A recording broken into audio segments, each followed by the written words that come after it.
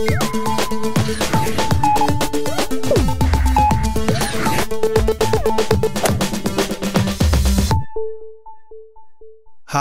I'm Kenny Joya. Welcome to another one of my tutorials.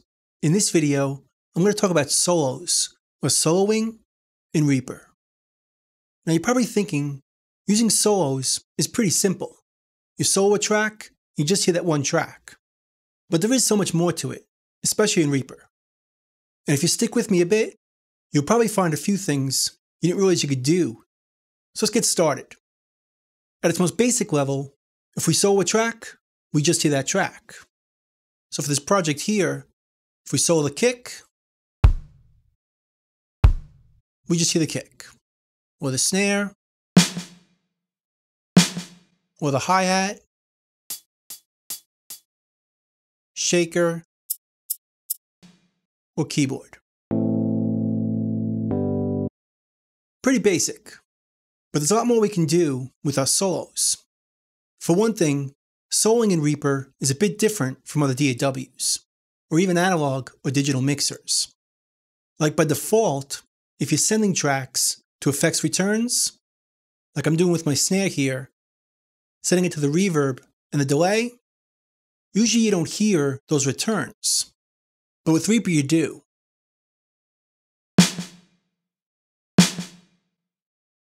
Here's just the reverb, or just the delay. But we're hearing it by default by just soloing the snare. A lot of DAWs or mixers don't behave that way. And if you prefer the other way, we can change that with the preferences. If we go down here to audio, right over here is an option, solo's default to in-place solo, which is what we're hearing right now, where the snare is sending to the reverb and delay, and we're hearing it even without soloing the effects returns. So if we turn this off here, now we're just going to hear the snare. It's completely dry. And with this mode, you have to solo the effects returns. Otherwise you don't hear them, like our reverb and our delay. What you could also do in this mode is defeat these solos. So let's turn these off. Let's right-click the solo button and go down here to solo defeat, which you could also trigger by holding down modifiers. On PC, it's Control-Shift, and on Mac, it's Command-Shift. And if you hold that down and hit solo, it defeats the solo. Let's do it on both. And what that means is we can solo the snare, and these two tracks are still going to play. Or we could undo it right from here and switch it back in our preferences to this mode, where the solo is default to in-place solo.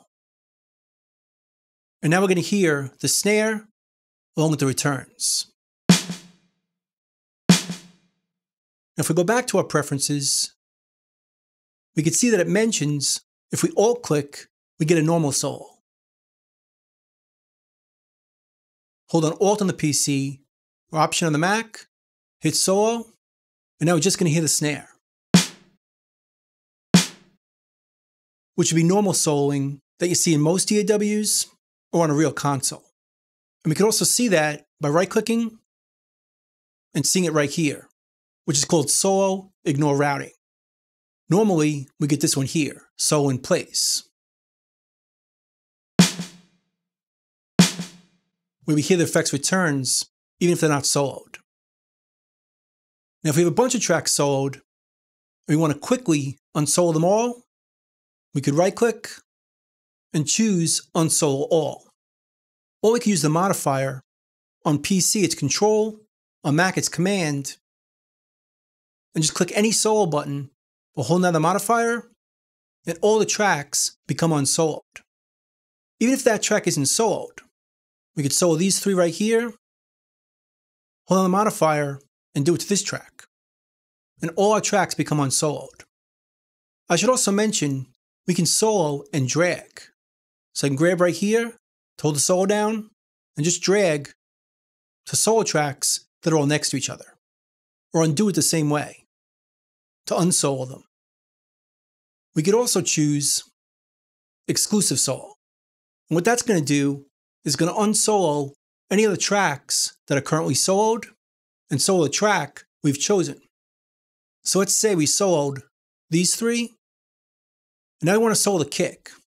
We don't want to have to go back and unsolo these first and then solo the kick.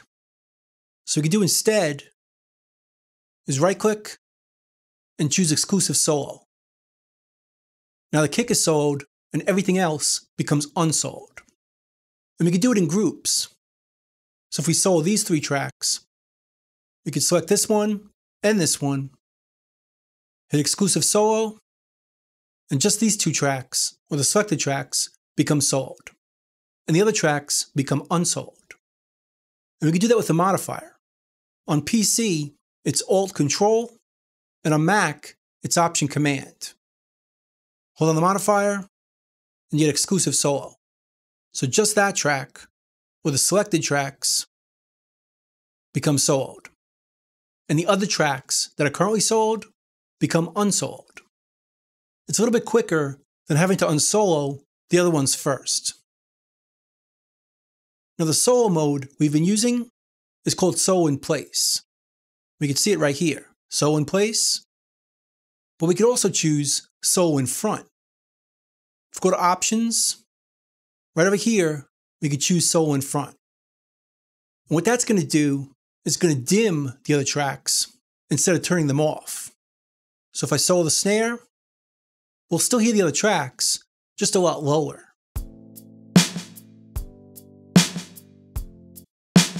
Or the keyboard.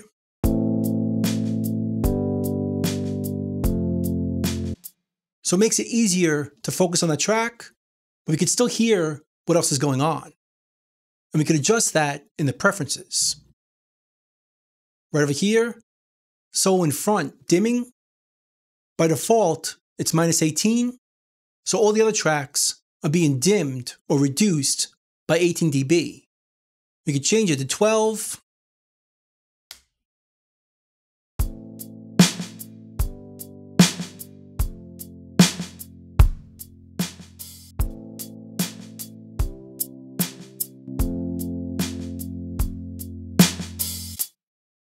Or anything you choose. We could also adjust that level with a keystroke or a continuous controller using MIDI. Let's go to our actions. In our filter, type in solo dim. And here's an action where we can adjust the solo in front dim setting or its level. We can use a MIDI controller or a mouse wheel. I'm going to use the mouse wheel. I'm going to hold down Shift, move my mouse wheel. Shows up right there. Hit OK. Close this. Now I can use that keystroke, Shift mouse wheel, to control the background level of our solo in front dim. So let's solo our kick. Let's readjust it.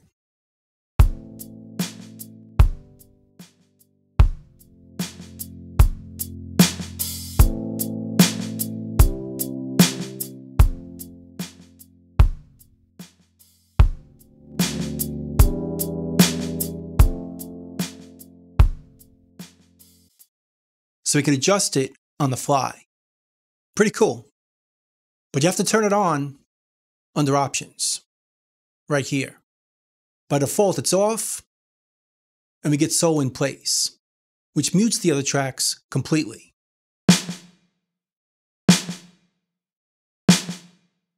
So that's pretty much it. That's soloing in Reaper. I hope you learned something, hope you can use it, and I'll see you next time. Thanks.